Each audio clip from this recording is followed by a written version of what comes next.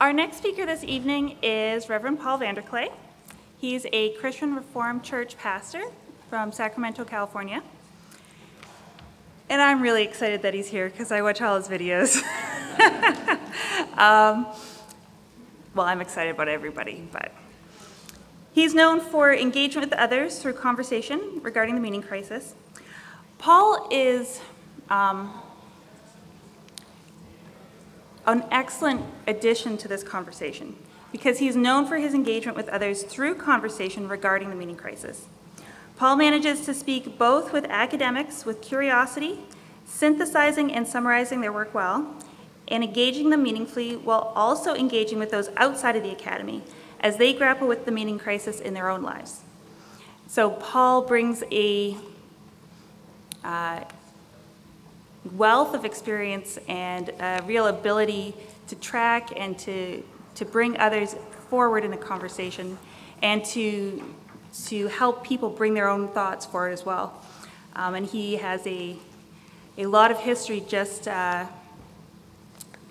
surveying the riches of philosophy and theology within the church, and also keeps a close tag on current culture and current thought. So I'm very happy to have Paul here.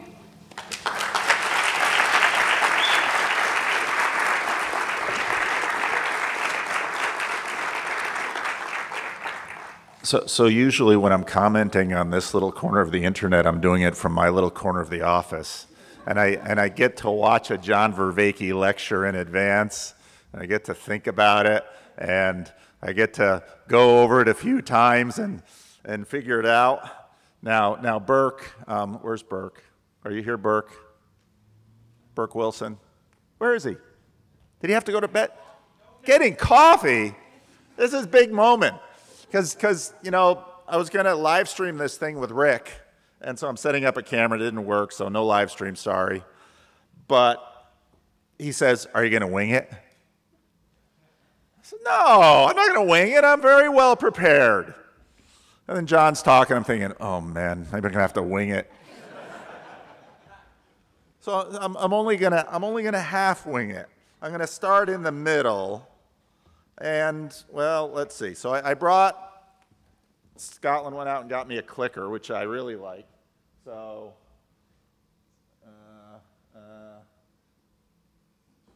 yeah. So this slide is important because I'm not going to talk about zombies. I had zombies in a previous iteration, but I decided to go with sleepwalking because that was a metaphor I used in Europe about this question of consciousness. Now, I'm kind of coming at this from a different place because I'm not a scientist, I'm a pastor. And I bump into this question of consciousness in the lives of people. And actually, some of the people right here, right when they were talking, and they were saying like, well, what about this, and what about this, and what about this? I'm like, I don't know, where's Burke? I'm going to wing it.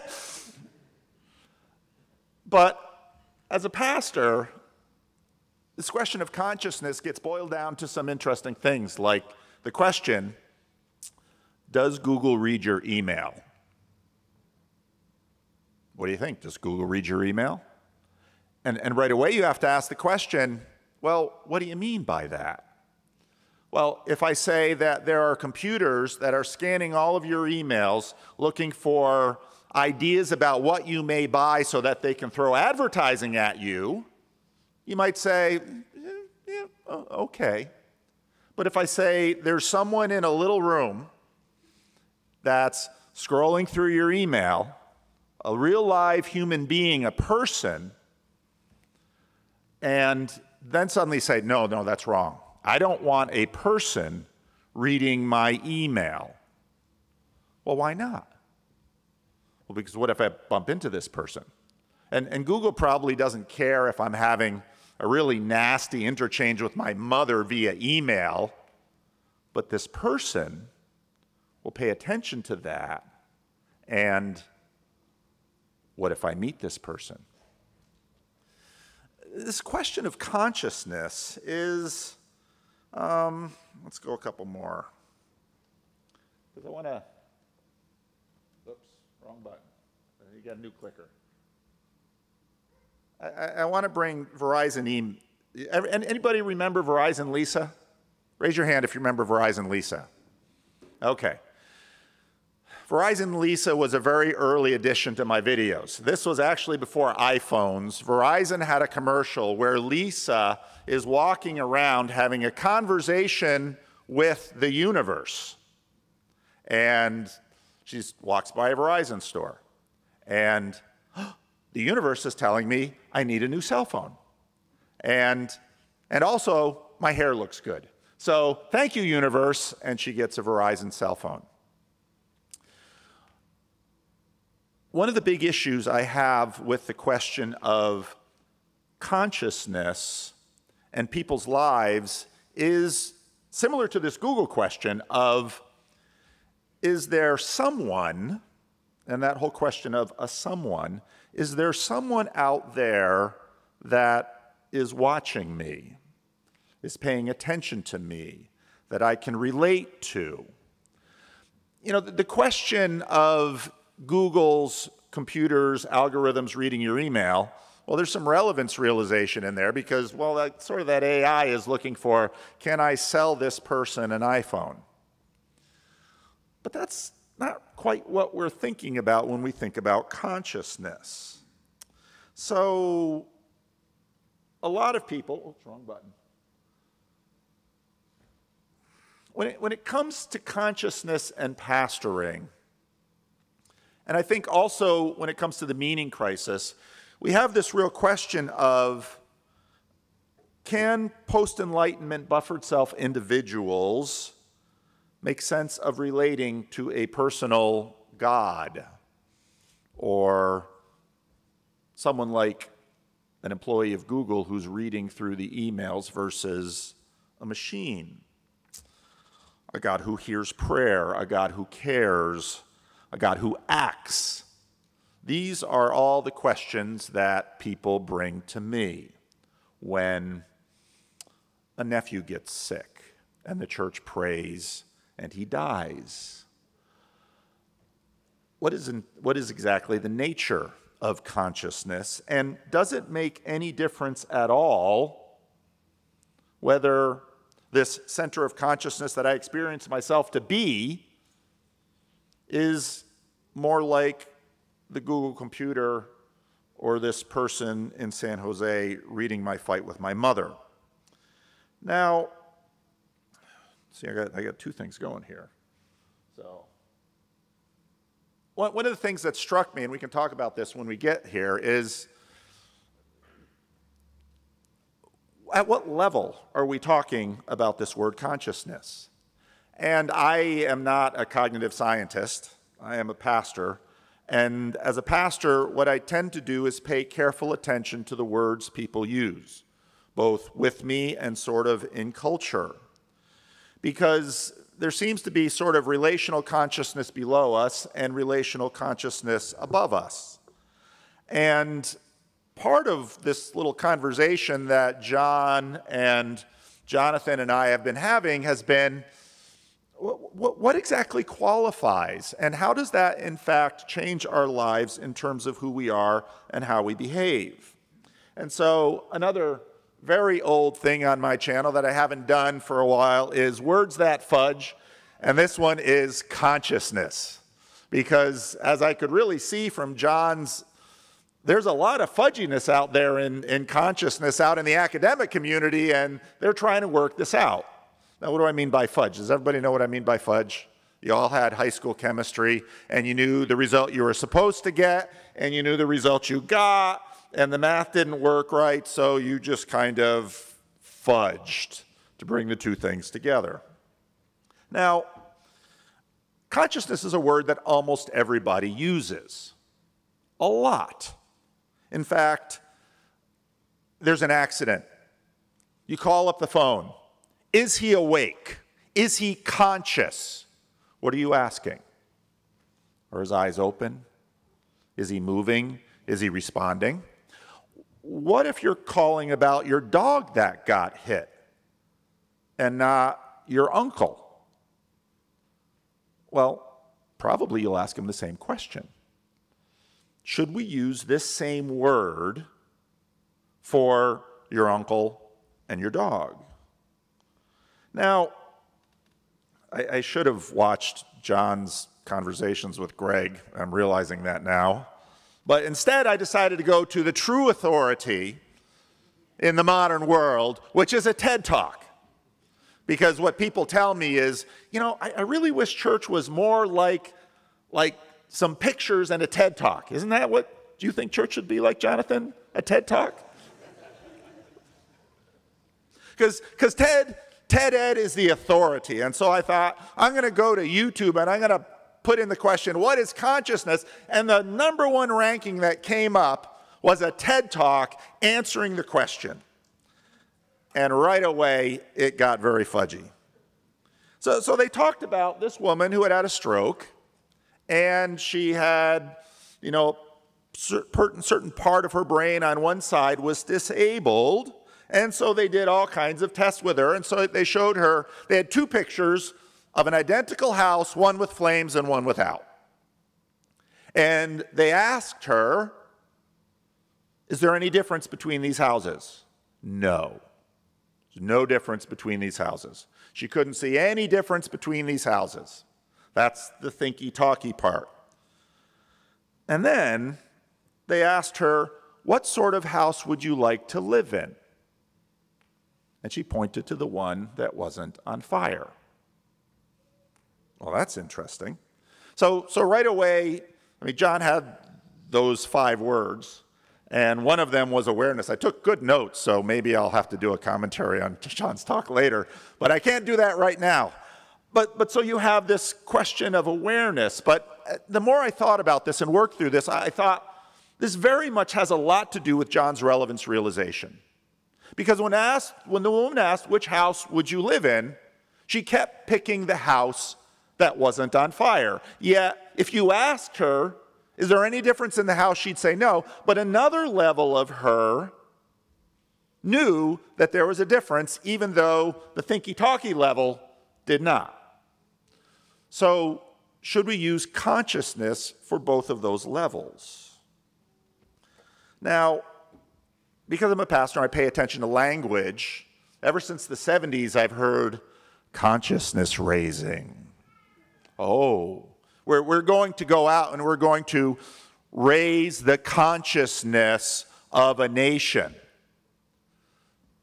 Well, that's not exactly consciousness like my dog, and it's not exactly consciousness like my uncle or P.S., this lady that had a stroke. And usually it was at a lot of radical politics, and so then I looked at the definition of that, and it said, an activity of seeking to make people more aware. And again, it's like, well, we're getting really fudgy with this language. To make people more aware, but that's not really what they're thinking about with consciousness raising, is it? They want to change their behavior in some significant way that the behavior of a nation changes. So consciousness raisers were expecting a new consciousness in a body, not just the individual human beings. They expected things, I'm going to move this, my eyes aren't getting younger. They expected things like social action, political transformation, but it was all implicit in the language.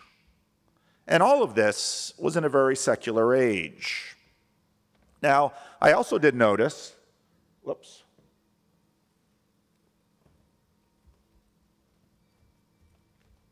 Oops, there we go. I also did notice, I found this course on YouTube called Awakening from the Meaning Crisis. And in one of the slides, it had higher states of consciousness. And I thought, well, sometimes we look at consciousness like, is he conscious? Sort of a binary, on-off. But then we have like higher states of consciousness. Like, is he really awake? No, I don't think that's what they're talking about. But it's sort of connected with that consciousness-raising thing. So this is the kind of thing when people say it and everybody nods and they say, oh yeah. And nobody wants to say, what? I don't understand. And because you don't want to look uncool or stupid or unspiritual. But really, again, here, what body are we thinking of? And it's not just the ones wrapped in skin. Now, I feel a little bad for Rene Descartes because he kind of gets a hard time in this little corner of the internet. He's blamed for splitting the world and all of those things. And so I even have hand signals for Rene, because those of you who watch my videos know that, that we have the split world of substances, and we have the lower register, which is matter, flesh, earth, and with the upper register, which is mind, spirit, heaven. And I think actually, a lot of the relevance realization, just like the highest levels of reality, are right there between them. And we just keep struggling to understand the relationship between these things. Now, a lot of reductive materialism sees the upper register as dependent upon the lower, that, well, we evolve and we evolve and we evolve, and then we're conscious. And matter is primary and mind is secondary. And this is, I think, part of the reason for the rise of panpsychism. And I'm not a panpsychist either, but it really caught my attention when Rupert Sheldrake said, "Is the sun conscious?" Because it's like, wow. Consciousness emerges from electrical connections and I mean, anybody figure out which of those little balls is Earth? It's none of the big ones. And these little balls that are on top of our heads are far smaller still. And so, is the sun conscious?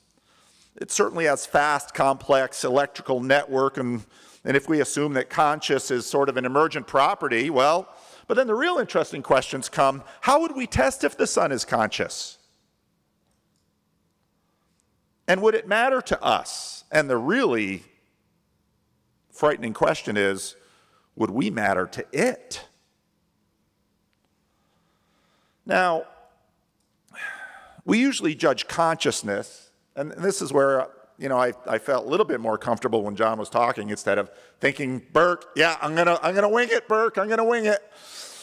We usually judge consciousness as being the ability to respond intelligently to a change somewhere in an environment. And in fact doesn't even have to be a physical environment, because not a lot changed in this room when I was sitting back there taking real notes at John's lecture, thinking, oh boy, how am I going to follow this up? Something changed, I was conscious, and I tracked it. And intelligently usually has, with a purpose, pursuing a preferred outcome. I wanted to stand up here and have a good talk and get it in within my timeline, and because I can't go for 2 hours. And I wanted to not look like, I wanted to at least hold up the church and say, well, maybe a pastor has something to say. An experience of awareness is just as elusive, because we struggle to understand even an animal's experience of consciousness or even awareness. And this is where, John's lecture was very interesting, because, and I'm not pinning this on John, but it seems like the conversation has drifted way up into, and way narrow into, sort of human consciousness, and that immediately makes me think of Ian McGilchrist, because in many ways that's the scientific effort. We have to define it and get it and narrow it. But as a pastor, people don't work that way. People work on the question, does Google read your email? And so we have this really funny question, do plants have consciousness? And I remember, again, in the 70s, a lot of fun things happened in the 70s. Everybody was talking to their plants, and then people were like, well, it's the CO2, and I thought, it's not that much CO2 when we're talking to our plant. And of course, we had ideas about people who did talk to their plants, but we're not going to talk about that. But then you have this question about mechanism and mechanistic. And I was watching a car video the other day, because I like watching car videos too. And Marquise was walking around a Rivian truck, and the truck has an issue that it's not quite sure how far or close the cell phone should be, and so it keeps locking itself. And I was thinking, now I can sort of understand why the definitions are going up with respect to consciousness, because so many things we're doing now. Does your car know you're close and it unlocks the door? Does Google read your emails? And I think this is, again, part of a meaning crisis. And of course, I wanted to bring in the Bible, so I said, the meaning crisis crouches at your door and it's looking to consume you. Some of you will know where that's from. And then one of the most interesting conversations I found recently, John said, well, you can't bring in a YouTube video. I said, oh, watch me. In fact, I'm going to clean it up, because actually if you try to transcribe spoken text, it's a little messy. So Jordan Peterson is talking to Richard Dawkins, and most of the conversation was kind of difficult, but there's a little moment in the conversation that, in fact, really caught my eye. I made a little video of it, but then when I went to Germany, I think 3 people brought this moment of the video up to me. I believe intelligence is something that comes late into the universe, Richard Dawkins said. Do you distinguish between intelligence and consciousness? Jordan asked. And right away I thought of John, because, if you think about consciousness and you think about this really amazing idea of relevance realization and just how powerful that idea is, and how it can really connect into a lot of things. Yeah, intelligence and consciousness. And that was very much, John was really hitting on that in terms of this academic conversation about consciousness. And Richard Dawkins says, for this purpose, no. That's a real academic move. For this purpose, do you think sexual selection is mediated by consciousness/intelligence? Ooh. See, as a pastor, too, you read all kinds of other books, like marriage books, and all these theories.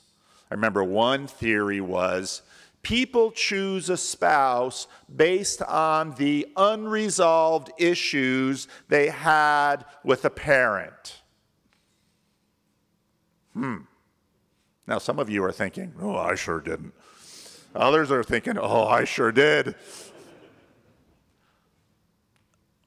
It's not conscious.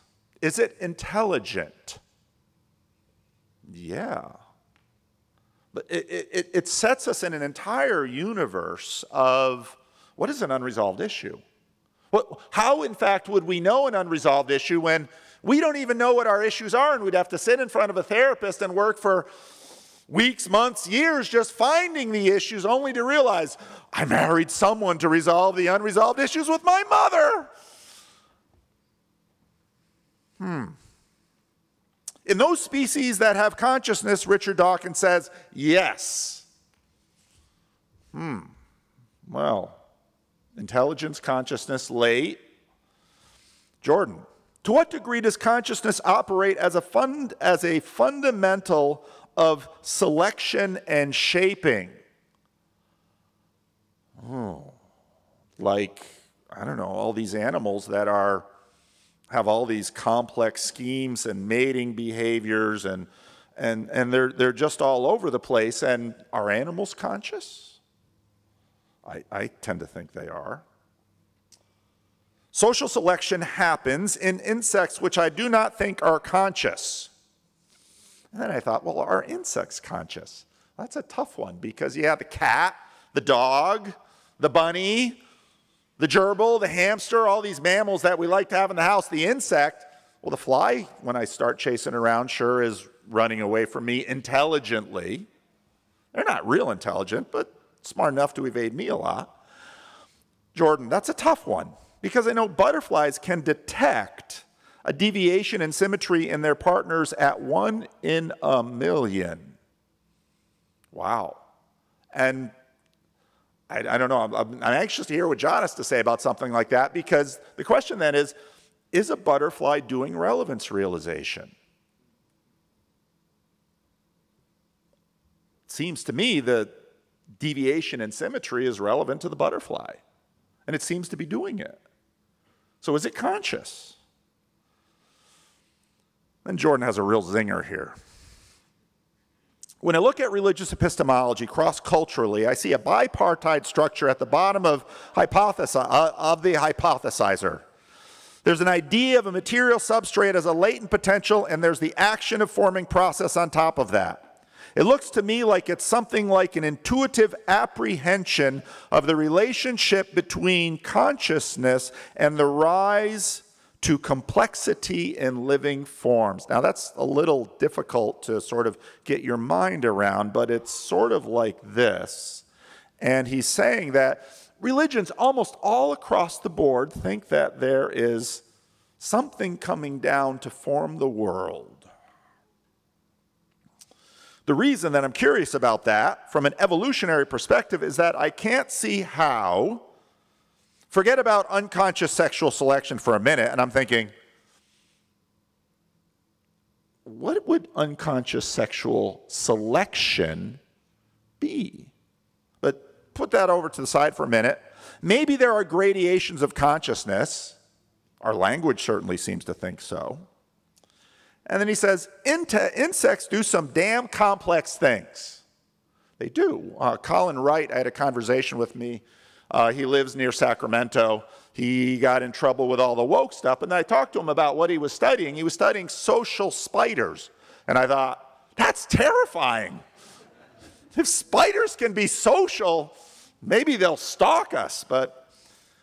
And then he says, have you seen that BBC clip of the pufferfish making a sculpture?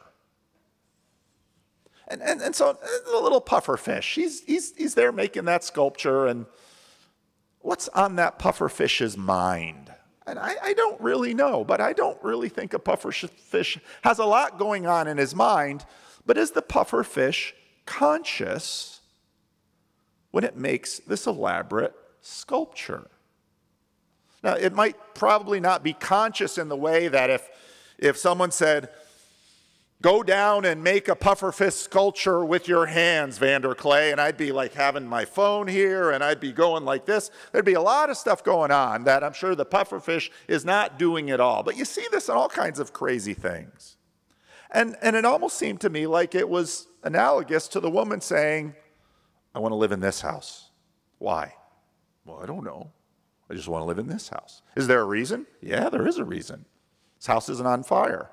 Lady doesn't know that. Is this conscious? Back to Jordan.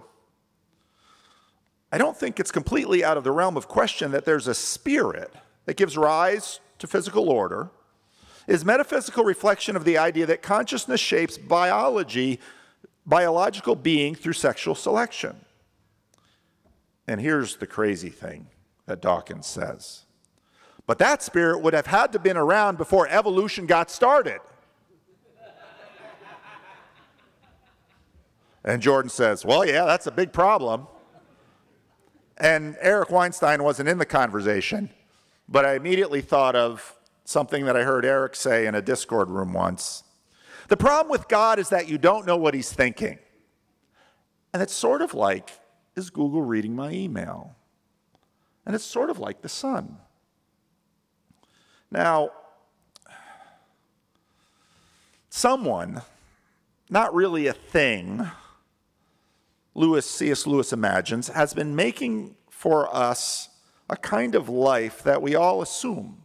Change, agency, intentionality, pursuit of the good, the true, and the beautiful from the beginning. We are not prisoners of the whole show. And in many ways, Lewis's reason in Miracles, I think, actually bears a lot of relationship in some ways to John's relevance realization in his book. Now, I want to talk about spirits, because after Descartes, after a certain number of years of the Enlightenment, everybody got real publicly skeptical about spirits, but privately not so much. And so part of what I've been doing on my channel is trying to talk about this word. And so I found some ideas of spirits that almost no one would debate, because it's still in our language, school spirit. And I ask, what in fact is that school spirit that your school has? And we seem to generate spirits. Do they pre-exist? Are archetypes in some ways really spirits? So school spirit, it's a collective participatory spirit that we are in some ways and aren't conscious of. When you go to the pep rally, something moves you. And something happens, and everyone will say, yeah, there's such a thing as school spirit, and it's generated by the culture of the town. You have principals, teachers, students, athletes, cheerleaders, nerds, potheads, and they all participate and are subject to it, moving with it or pushing against it. And nobody can really change it, but it's certainly there. And it's certainly shaping the school. The flyers on the wall, the uniforms on the students, all over the place. School spirit is a very real spirit, and we all use the language. And there is, in fact, a student body that is moved by school spirit.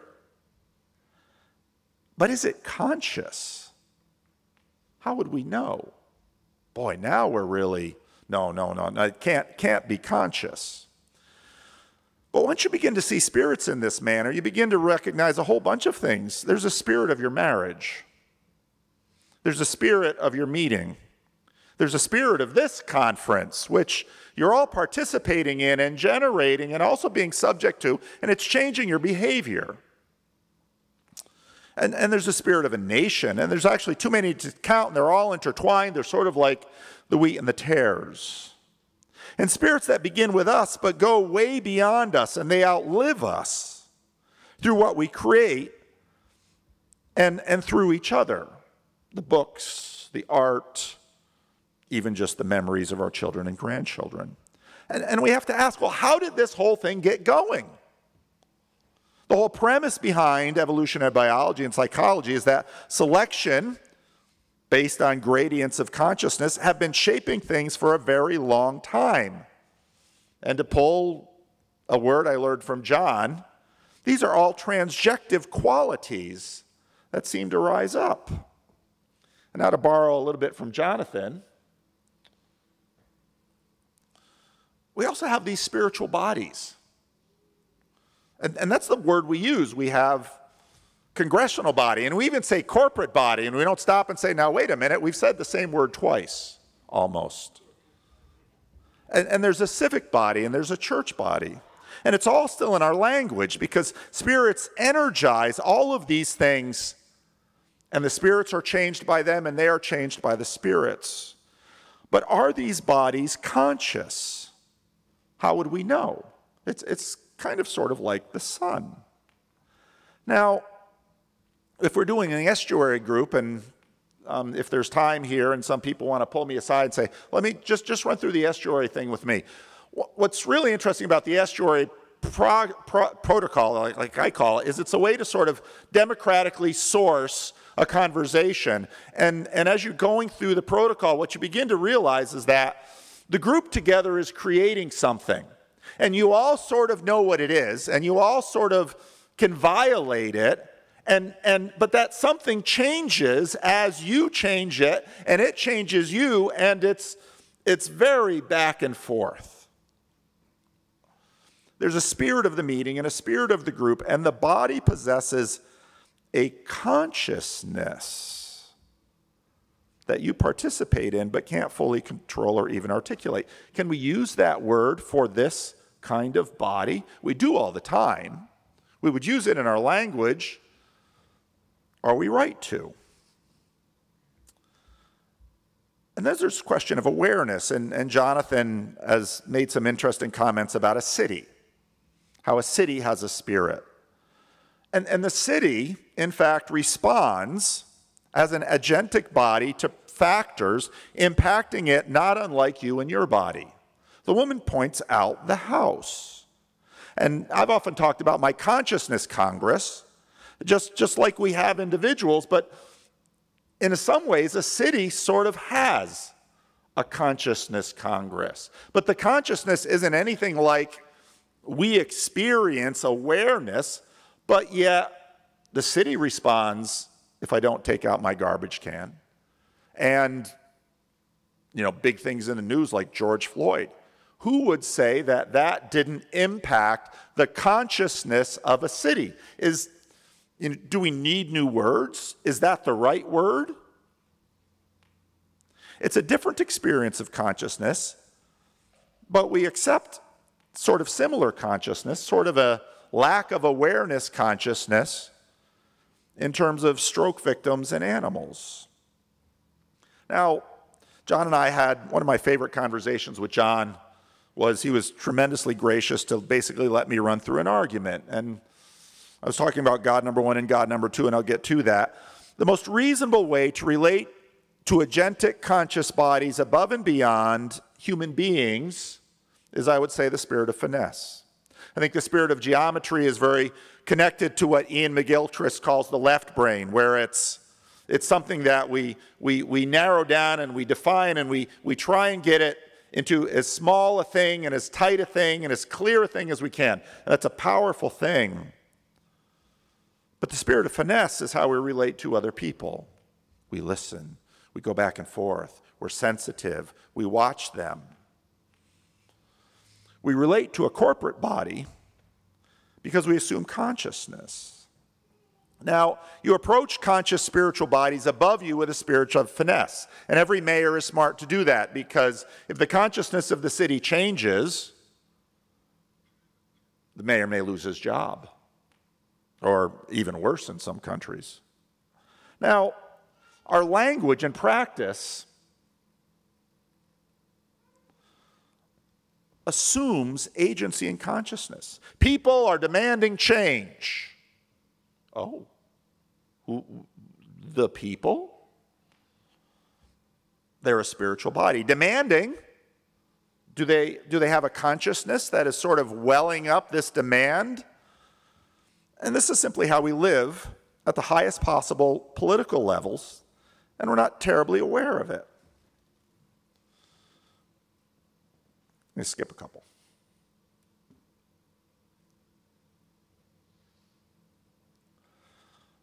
The book of Isaiah says, "Comfort, comfort my people, says your God. Speak tenderly to Jerusalem and proclaim to her that her hard service has been completed, that her sin has been paid for, and that she has received from the Lord's hand double for all her sins." Now, conscience is sort of a dead reckoning of moral navigation. And the God number one is the Arenic God, and the God number two is the Agentic God. And Israel has violated a relationship and has suffered for it, but now someone is acting on her behalf to restore her.